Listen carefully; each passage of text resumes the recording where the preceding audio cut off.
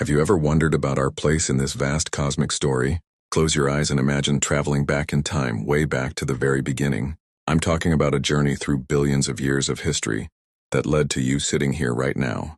Picture this. About 13.8 billion years ago, there was nothing but a singular point of infinite density. Then, in a fraction of a second, everything exploded into existence, the Big Bang. As the universe cooled, the first stars formed, galaxies emerged, and our solar system took shape about 4.6 billion years ago. Earth was a hostile place back then, a hellish landscape of molten rock and toxic gases.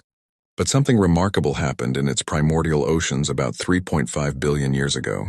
Simple organic molecules started combining in increasingly complex ways, eventually forming the first primitive cells. Life had begun.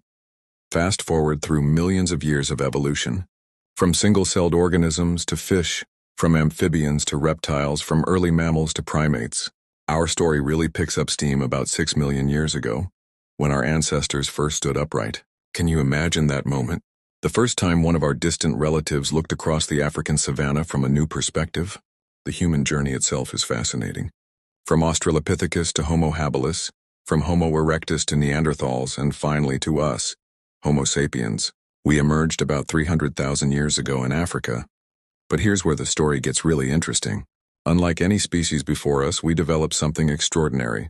Complex language, abstract thinking, and the ability to create and pass on culture. We learned to control fire, create tools, and eventually, we began to reshape the world around us. And look at us now. In just a few thousand years, a blink of an eye in cosmic terms, we've gone from hunter-gatherers to building skyscrapers, flying to space and connecting billions of people through invisible digital networks. We've become the first species on Earth capable of influencing the planet's climate and ecosystems on a global scale. But with this incredible power comes great responsibility. We're at a crucial point in our story where our actions will determine not just our future, but the future of all life on Earth. The same intelligence that allowed us to dominate the planet now challenges us to use it wisely. As we look to the stars and dream of becoming a multiplanetary species, it's worth remembering that we're all part of this amazing cosmic journey. Every human who has ever lived, every civilization that has risen and fallen, every discovery and invention, it's all part of this grand story that began with a bang and continues through us.